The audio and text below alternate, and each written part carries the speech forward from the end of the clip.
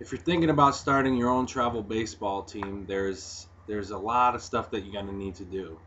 It takes a lot of time. First of all, it's not just getting a couple players together and finding some places to play. There's a lot of stuff that you need to do before you can start playing in the tournaments. And I recommend if you're really serious about starting a travel baseball team, you need at least 6 months to get everything going and start it up. You got to recruit the players. You need to determine a budget, how much money you're going to spend, how much money you're going to charge for the players.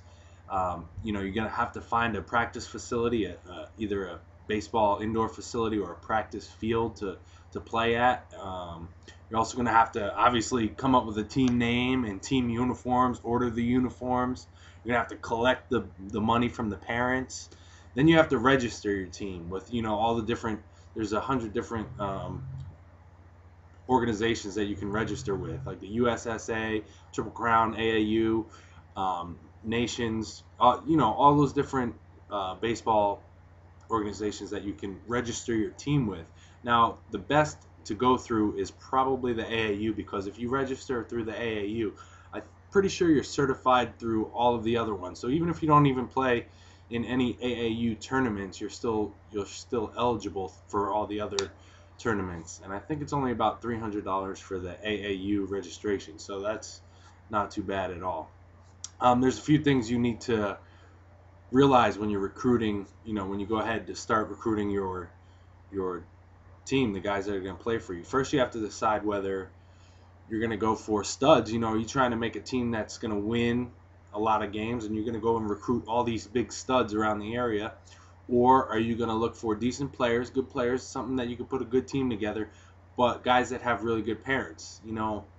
I think if you go the second route, you're going to end up having a lot more stress-free season, because I tell you what, it depends a lot on what kind of parents you got around you. You don't want to be stuck with a bunch of complainers, or just parents that can't get their kid to practices and games, and people that aren't going to be able to pay you right up front, and all.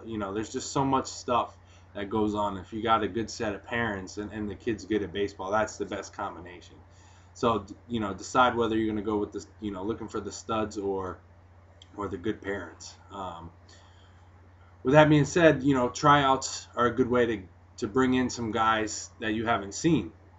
Now, most of the guys that you're going to get are not going to be from tryouts. So, most of the guys that you're going to get, you're going to know from seeing them in leagues, or calling around, calling coaches, things like that. In the tryouts, you're not necessarily going to get that many people. But if you do decide to do a tryout to try to see some new players, you're going to want to advertise in the newspapers and online, Craigslist, different baseball websites. You're going to want to get the word out there, because last thing you want to do is rent a field and only have like 4 or 5 kids show up. That'd be the worst thing. So if you're going to do the tryouts, make sure you advertise it right and get the guys out there. Also, when you're starting the team, you want to accept as many guys as you can. I mean, not as many as you can. You don't want 100 guys out there saying you could play for the one team, but if you got 25, 30 guys saying that they want to play, that's good, because when it comes down to it, when the payment comes down and the season starts and getting around, in reality, by the end of the season, you're probably only going to have around 15 guys. So starting off with a little bit of higher number is not that bad in a case when you're starting your own travel baseball team. As far as determining the budget, there's obviously a lot of costs required in starting your own travel baseball team. You got the practice field, like we talked about, incorporating the team. Like if you're going to do a nonprofit organization, you're going to have to incorporate the team. Or if you were going to go through another route to get the insurance, that's another thing, the team insurance. Registering the team, we talked about that. It's about $300. Registering the players, the tournament fees. Each tournament is different in what they charge to be a part of the tournament. You're going to have to pay the coaches. You're going to have to figure out a rate to pay the coaches. Now, this is all going to be added into your expenses, to your costs. And then you've got the equipment, like the practice balls, fungos, extra set of catcher's gear, maybe a bat or two for the team. I suggest the players get their own helmets and cups, obviously. so you're not spending money on that. And then you got like little stuff like scorebook, things like that. Of course, you're going to need the uniforms, which is, you can either go for a nice uniform, get the full uniform that matches top and bottom with a nice hat, or you can just get like one of those, dry fit shirts and have the kids get their all white pants, and then get a little adjustable hat in the back. It all depends on how much you want to spend and how much you want to charge the parents. You got to think about what kind of area you're in too.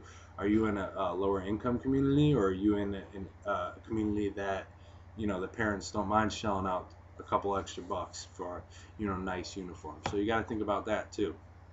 And these things can add up really quick. You're looking at thousands of dollars really fast just for those things. And when you break it down, you have to add up what you think your costs are going to be and then divide it by the number of kids. So you're looking at, if you've got, let's say 15 kids that you think you're going to end up with, and you've got $8,000, right? You're looking over $500 for each kid. Now that's not including the travel that they're going to have to pay for. So going to the hotels and eating, like you have to let the parents up front know that these are additional charges that they will incur on their own.